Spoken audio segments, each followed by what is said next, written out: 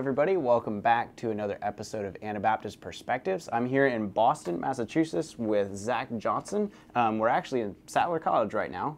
And if I understand right, you're Director of Operations. Correct. Currently. Yes. Yep. Cool. And you've lived in Boston for several years now. Correct. This is my second year working with Sattler, and I went to school here for a couple of years before that. Okay, awesome. The thing that interests me about your story is you were part of the Air Force at one point and then eventually left. Can you walk us through that? Like, what made you enter basic training for starters, and what prompted you to begin that journey? My parents were missionaries down in Quito, Ecuador, so I was born and raised down there, and I went to a church called English Fellowship Church, which means that the best way I described it is if you're a Christian and you spoke English, you went to that church. And Interesting. It's an interesting community. And so what ended up happening was a lot of the expats or the people working at the embassy would be a part of that church. So there's a pretty intense military community among my church.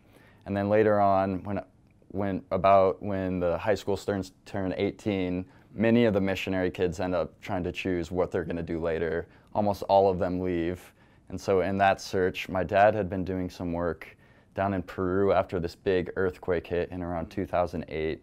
And he came back and he said the Air Force was amazing. They set up the airfields. The planes came in with like all the humanitarian aid drops. And without the Air Force, none of this aid could have been delivered. And so that started, sort of my gears started turning there about, oh, like this is this incredible organization that has reach into all corners of the world. And so I started talking to a few of the guys in my church who were also part of the Air Force, and they were really supportive of me trying to pursue that. And so kind of at this moment of turning 18, I thought joining the military was like this incredible endeavor of service. So at my graduation, I applied to a place called the Air Force Academy, which is one of the 5 service academies in the U.S.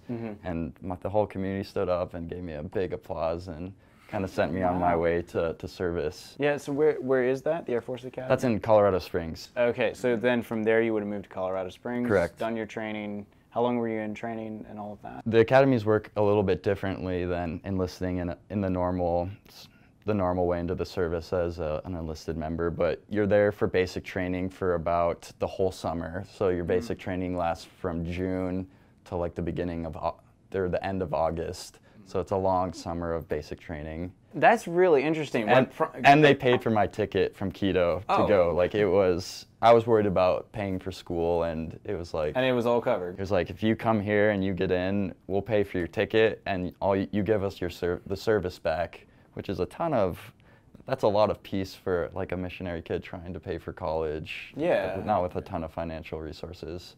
Wow. So there's a financial part of it as well that was really comforting. That's interesting, though. What's prompting you is more, it sounds like it was more the service aspect, the humanitarian aspect, not militarily. It definitely was, although you grew up in the 9/11 age, and if you were living overseas during that time, it was kind of like this moment where you kind of felt like if you're an American, you had to sort of give back to protect your interest abroad, and that narrative kind of played in my mind for most of my life as well. I believed it. I remember my community just showing the videos of Saddam Hussein and burning the oil fields and being like, this is evil, and sort of the Christian nations need to move to stop this. Yeah. So it was a little bit of both, but the main narrative was driven from my dad working with humanitarian aid. So I'm curious, in this whole process, after you enlisted, did you ever second guess your decision because of your faith as a believer? That's an interesting story. So at the academy, you spend 4 years there, and then after you go for 2 years, the first day you show up, your third year, is called commitment day. And once you go through that day, you sign this paper and you're committed for 7 years. So there's this one day that comes up and everybody is sort of like, is he gonna sign the paper? And it turns out that there's a small contingent of Mormons at the Air Force Academy who would go on missions, mandatory missions, and they would quit and they would do a 2-year mission and then they would come back to finish up their training. And I was kind of sitting here thinking to myself, how is it that the LDS church is sort of taking over the world, and here I am with my Protestant evangelical roots thinking, I need to go do this too. Like, I need to find something So I actually quit the academy after my second year. Wow. And spent a year in Mozambique, where my boss was a Quaker. No way. Yeah, he was a Okay. Quaker. Wow. And he engaged with me pretty offhandedly, very non-threatening way, just kind of pushing me a tiny bit about, hey, have you thought about whether or not violence is the answer? And I was like, what are you talking about? Like, no Christian had really kind of pushed back on me yet. After that year, I did come back, and I had to reapply.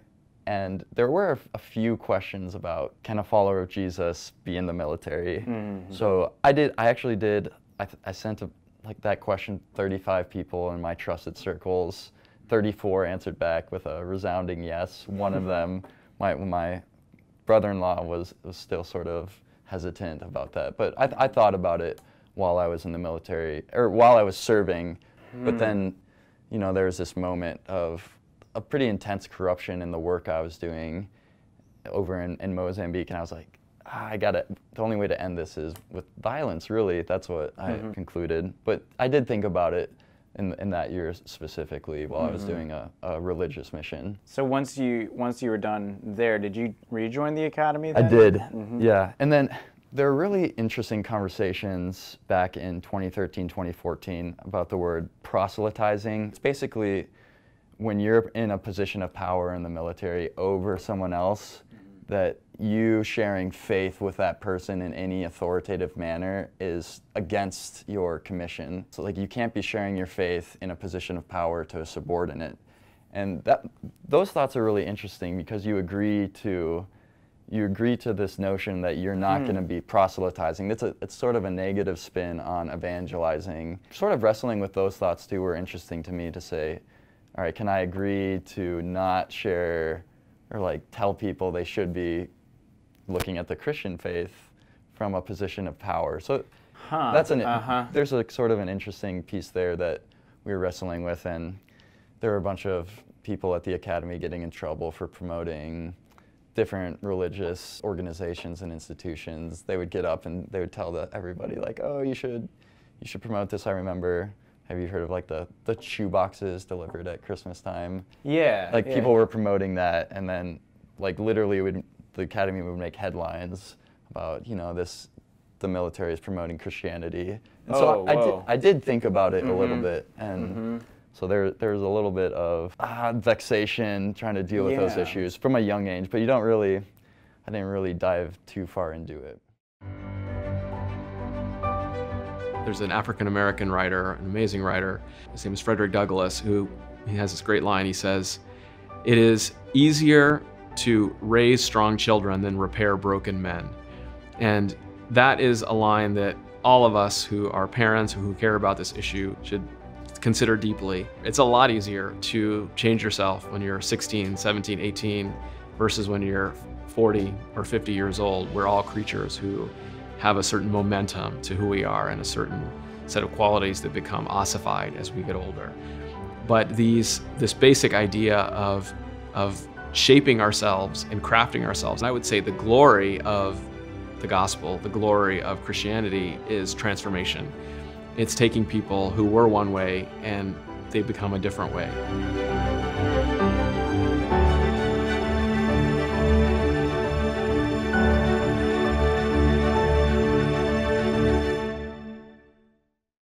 Going with that same thread, how did your involvement with the military affect your personal living out what you believed? Did it affect your practice of Christianity at all? I would say it was a confusing time of finding. I think finding a church was the most confusing part of being in the military. I think even with my friends who are still in the military, they're getting sent around and tossed every year, every 2 years. Finding a community in the military, like a solid, stable community, is really, I think, the hardest part of practicing a faith.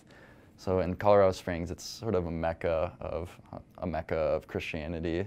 There's a church on every corner. I could have gone to a different church every Sunday, and that's kind of what ended up happening. So a lot of us, you don't really know what you're looking for in a church, and so you end up sort of, your Christian community becomes whoever you can find and associate with. end up having different views, and there's this notion that, yeah, I believe in God, but I don't really know what I believe about him or what church to join. Wow. So that was sort of the biggest problem for me. And then just personally, my walk in holiness and purity was hit pretty hard, especially after sort of being surrounded by people and just wanting social camaraderie. I did pretty poorly in establishing a group of like faithful believers to pour into me. So you end up kind of feeling like you're walking with one foot in one world, one foot in the other. And so it was kind of like this work hard, play hard Christianity, where you sort of work but then you play hard with your friends, and it's an interesting community. Yeah, it doesn't sound like what we would think of as the ideal for a Christian to have in a community of believers around them. Yeah. You know, and that support base. Well, like you're saying, that stability isn't really there. And I'm not saying that what happened to me is what happens to everybody. It was my experience. I know that I could have been more stable and kind of more faithful. But if you're trying to submit to a church and you're being told, all right, in 2 years you're leaving here, you'll be there for 2 years, and then you're going here, it's really hard to really build a church community under that model. And I think that a lot of us, especially later in life, I think, well, I should be making decisions to build my life around the church as opposed to sort of making other decisions and then figuring out church later. There's a big component to it. Here's where it starts getting really interesting, because you're not in the Air Force anymore. I'm not, no. So what happened? Where was the change of beliefs, and how did that come about? That's $1 million question. So yeah. So I'll kind of finish my story here. So I went back to the academy and spent 2 years there, and then the academy, I did pretty well in school, so they looked at me and they said, hey, you should apply for grad school spots. That's just going to get a master's degree. And the Air Force Academy has these 3 spots to go to the Harvard Kennedy School of Government. Harvard, like right over... Literally, yeah, it's right out this window right here. Oh, wow. I competed for a spot to go to the Kennedy School of Government, and this was really, it was like all these things were clicking in my mind, because this is a school that pumps out international presidents, a lot of diplomats, a lot of ambassadors, and so in my mind, I was thinking, oh, I could go here and I could be like the American ambassador to Ecuador. I left this out, but I had dual citizenship with Ecuador. And then when you join the military, they actually make you renounce that citizenship to get a security clearance. So I came into this school of government really sort of gung-ho on... Wait, so you did actually go to this school then? Right? Yeah. Okay. So right after Colorado Springs, the Air Force sent me here to Boston. And my first assignment, I was a second lieutenant commissioned, was to go get a master's degree and sort of represent the Air Force at the Kennedy School of Government. These years, you know, it's super interesting to be a military, they called us straight white males. There's not that many of us here at the Kennedy School who had, I would say, more of a conservative viewpoint on life across a few political indicators. I'll let the audience guess what some of those indicators would be. So this was a super interesting time for me, because when you are raised as a Christian conservative and then you are confronted with a lot of smart, liberal thinking people who are sort of giving you a prescriptive model of how to run the world, basically how governments should function, I started just battling with how on earth is it that I, as a Christian in the military, can be subordinate to this government system that I don't really agree with all the principles holding on. I'm sitting here and a bunch of my buddies, and we espouse to be Christians, and we're second lieutenants, and we're saying, all right, we're gonna be the ones in charge of making the decisions to take life, to not take life. That's kind of what it felt like, but I don't agree with any of these outcomes. It was kind of a political, like really turmoil that I was like, I don't know what the outcome is here. I don't feel comfortable either way politically. I started thinking about the idea of legislating my morality upon other people who didn't have the same morality. You end up like making friends with people you disagree with, and those political thoughts really drove me to like an uncertainty and almost like a spiritual depression of not knowing, like, all right, what is the like what does this all mean? Why is there no clear path out?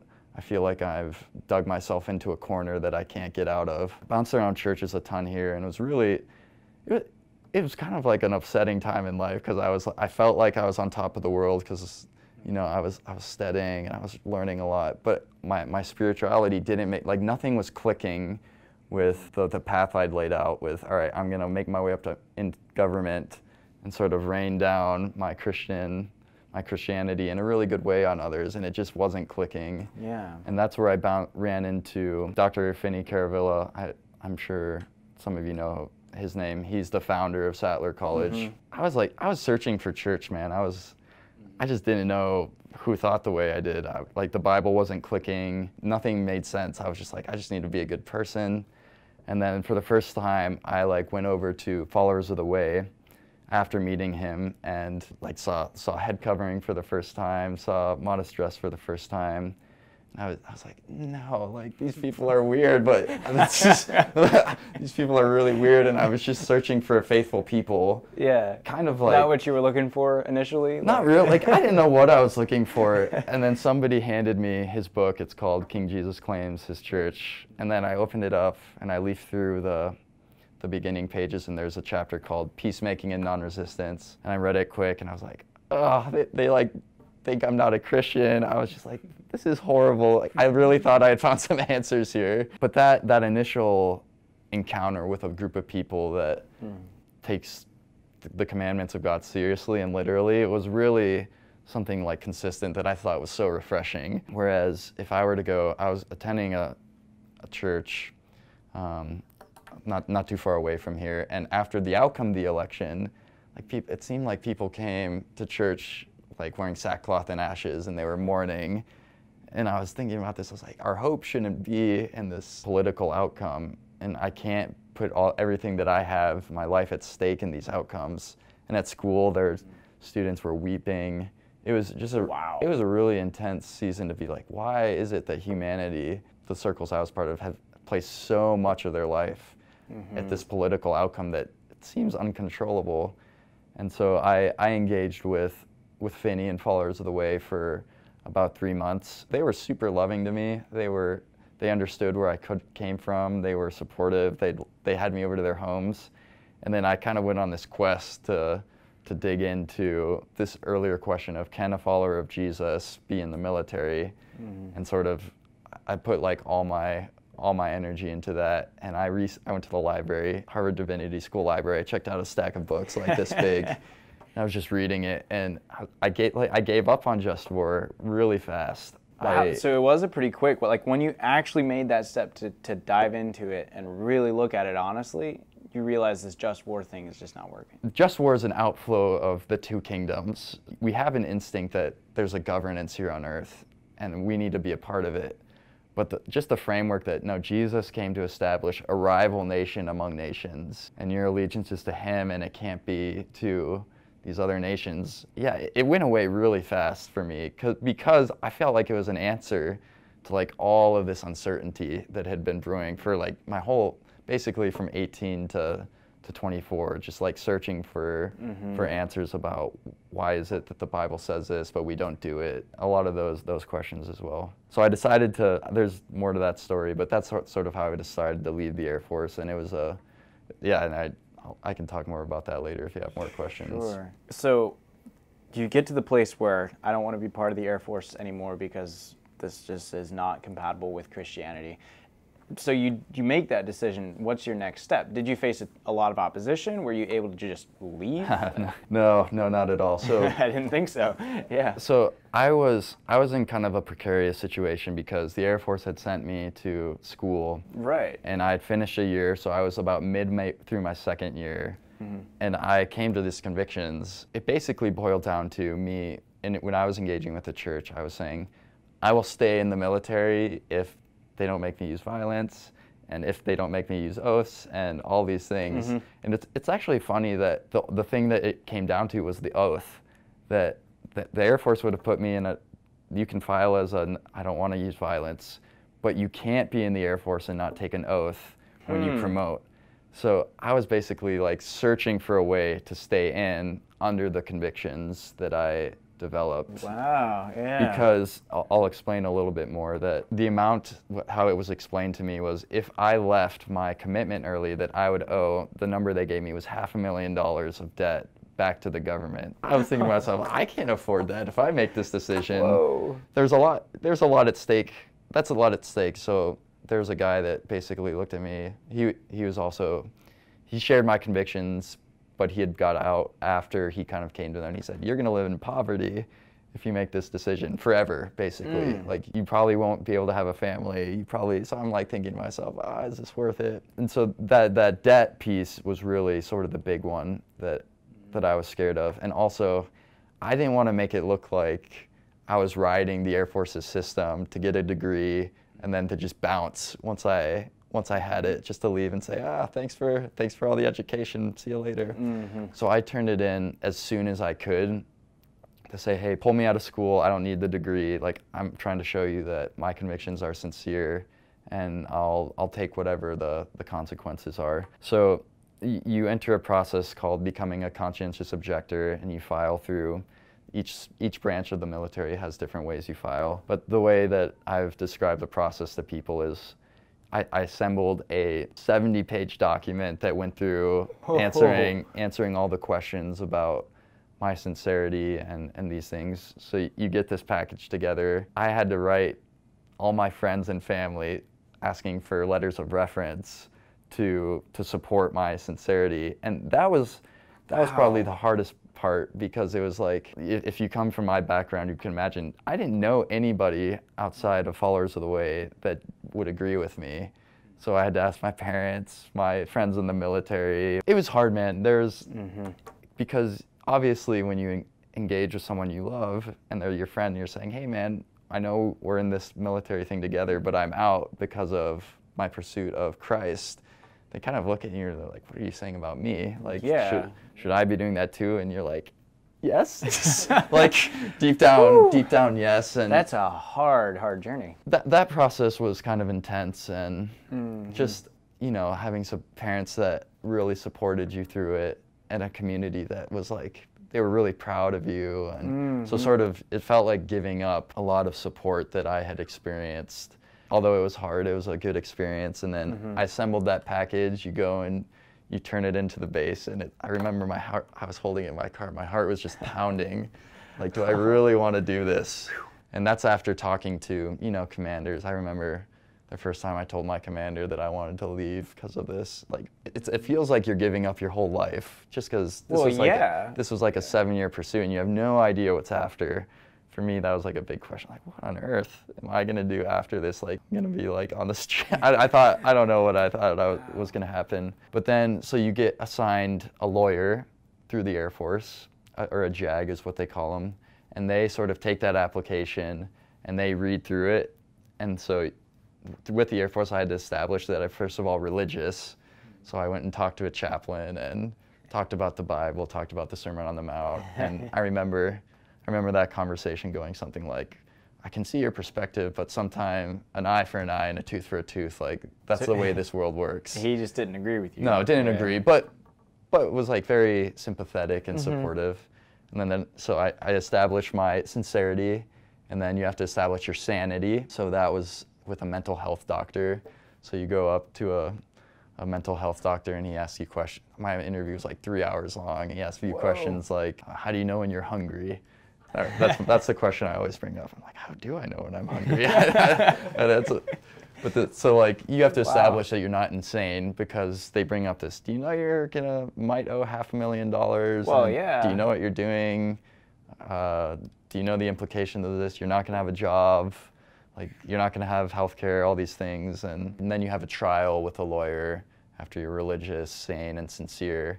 And so Dr. Caravillo was a witness at my trial. Wow. Came up, and the lawyers examining all the evidence to determine whether or not you are sane, sincere, and religious.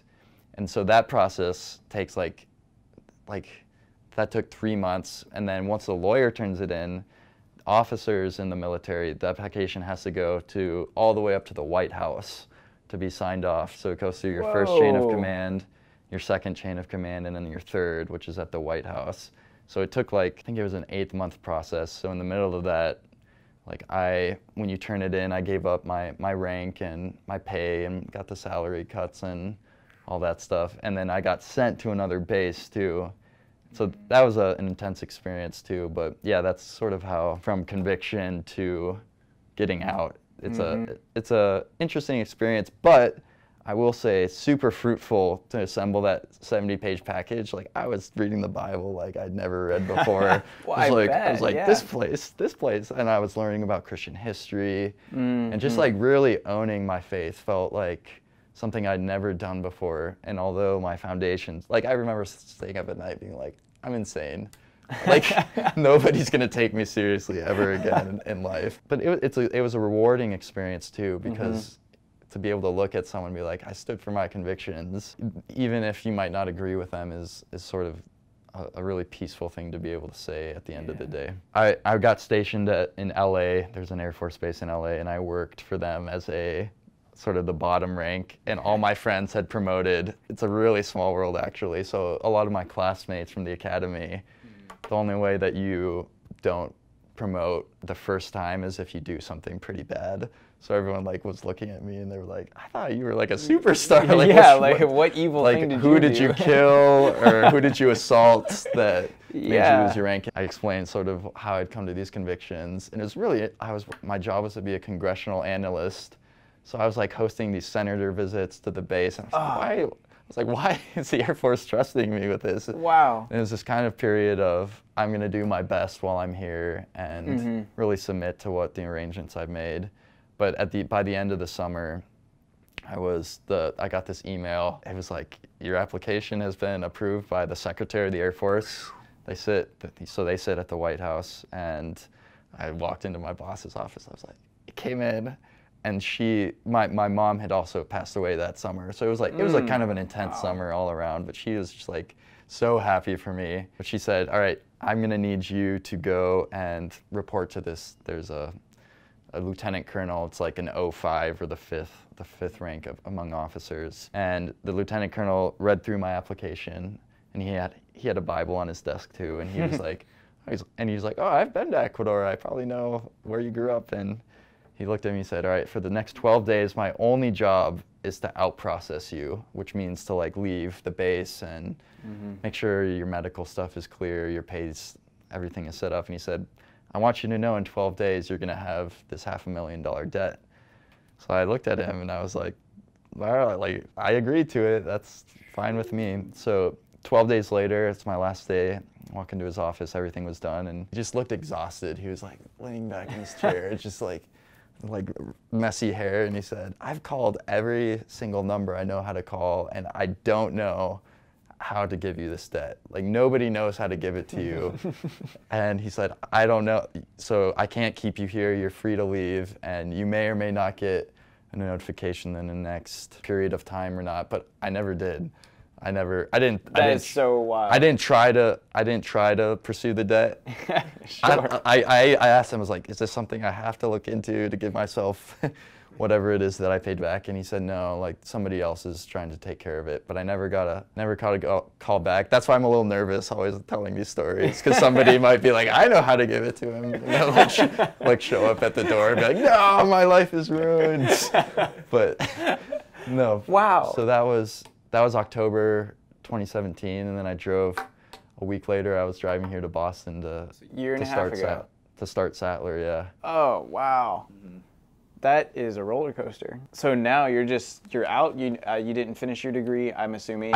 They let me finish my degree. They actually let you finish. They gave me a master's degree.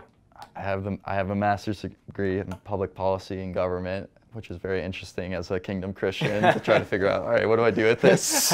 I got it. But what do I do this? How can I serve the kingdom with this? But yeah, I got the degree. That actually worked out pretty well. Yeah. In the end, I mean. It was crazy. It was and then it just so happened that, there was a vision here to start a college, and there's a faithful church here. And, that it's still a little tense with like family and acquaintances from the past about who knew me and were really supportive. And they're like, so you believe what? And just to explain the new viewpoints. And then I always explain to people, it's not that it's not that crazy what I believe and what we believe about what Christ taught. And then you walk them through it and they kind of like, oh, that kind of makes sense. I don't agree, but and that's been, for the most part, my experience. I've walked one other person through the process to leave the military as well. And so I found one person who was swayed by it, not the Christian, unfortunately not the Christian perspective, but just the nonviolence as more of a means of operating in life. So with that whole process of you leaving, what would you say to someone either watching or someone that that they might know who's hearing this that is potentially going to want to leave the military? What piece of advice would you give them? Yeah, there's practical advice and then there's sort of life advice. I would say if you're seriously considering leaving and like you've already developed the convictions, that the process actually supports you if you have these convictions, and that when you go through it, it's a really rewarding experience to be able to say that I stood for something, I researched it, and I put everything at stake for Christ. I know, especially if you're talking about Christ, but even any basic conviction. But if you're thinking about leaving, there's a lot of resources available to you. So there's actually Mennonite Central Committee. They have a military hotline where you call in and you're like, I'm thinking about leaving the military. Wow. And they'll actually send you a bunch of resources. And I actually met the person who picked up the phone when I called in to support me out of it. And they plugged me into a place called the Center for Conscientious in War, who is basically a team of lawyers that will like talk to you, hear your story, and help you assemble your package. And so another piece of advice is like, you're definitely not alone. That support system's really vital, especially when you're interacting with your family who might not be on the same page with you, and previously you might have relied on them for this kind of advice. But yeah, there's practical advice, and then there's just this you're not alone tip that like reach out to people, start talking, get excited about it. I know it's kind of a time of like trepidation. Yeah. Like, oh, should I do this? This is like gonna cost me everything. But it's also a time to like really solidify your allegiance to the Son of God, and that notion of being excited about Jesus' kingdom and being able to tell your story to convince others to join too. It's like, it's really exciting. I don't look back on it one moment. I think there's a lot of hard times, but I think following God is really what it comes down to, and it's worth it. That's an amazing story. Thank you. Yeah, that's all to God be the glory. I mean, He walked me through it, and I really believe that people chasing Him, He networks them somehow, gives them each other. So I'm very grateful to have met Finney, and talked to Dean Taylor on the phone too, read Dean's book, watched the video series that you filmed of him and his story. Back in the day, And I remember my parents came and watched that at Finney's house. Really? No way. Or at least my mom. And I remember it being a process of like, oh, I see the logic. I see the train of thought that this isn't an insanity, like something to do with craziness. Like there's some logic to it, and it's not like they had like a visceral reaction, like this is just awful. Exactly. But they're probably not necessarily at that point, but they could at least see where you're coming from. Exactly. And that's huge. Yeah. Back to if you're thinking about leaving, like keep going to the Bible. Like I think that's the most confident I've ever been is when I was reading the Bible. I'm like, wow, the Bible makes sense. It's like, this is like the kingdom it's making sense. Jesus was proclaiming this kingdom. He's like giving us these ways to follow. I was like, this is awesome. Like I understand the Bible before, like almost like a 3-year-old would. Like I don't need, and I think that was just a time of really intense joy in my life too. That is so cool. We're like after interacting with the Bible, and you're like, what does this mean? Like, if someone slapped you on the right cheek, turn to him the other also, and you're like, but it doesn't really mean that. It doesn't really mean that. It doesn't really mean that. Oath doesn't really mean you can't take an oath. And so, like reading the Bible becomes this refreshing process afterwards, where you can say, oh, like this is life-giving, and I don't have to like second guess every single thing I read in here about why it doesn't apply to me. I think that was another just really intense time of joy about learning and like a lot of growth. So. Well, thank you for sharing that. Yeah, of course. Is there anything else you would want to add?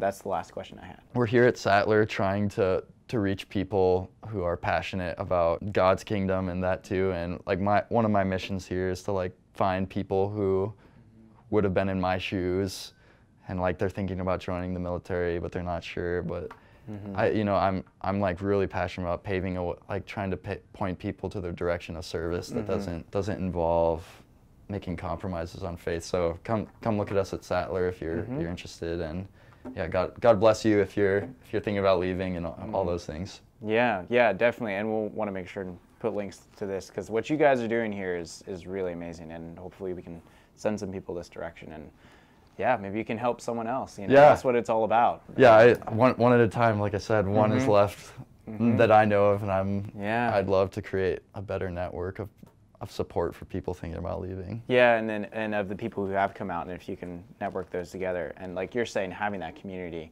when someone's coming out, someone to actually walk with you. Totally, it makes a world of difference. So don't go through it alone. I had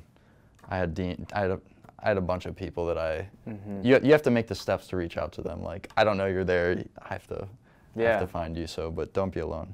Yeah, absolutely. Wow, thank you so much for sharing. I really appreciate it. Of course. Yeah.